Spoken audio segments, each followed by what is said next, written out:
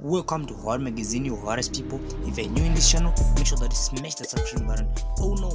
Kaizer Chiefs head coach Stuart Baxter has confirmed head Mashiane is still part of the club's plan despite his absence from the squad this season. Mashiane suffered the anguish of being sent off in Chiefs' favor ever champion league finally as they were beaten by Bitom Semane Ali side 3-0 back in July. Hey God family, what's up? I'm pretty sure doing some.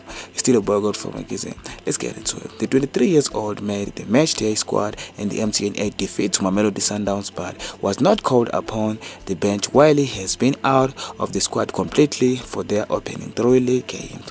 Baxter revealed there are no issues surrounding the development project and he's purely tactically that he's been left on the season after the host of the new signing provided Amakosi with more options. He's doing well and working very hard.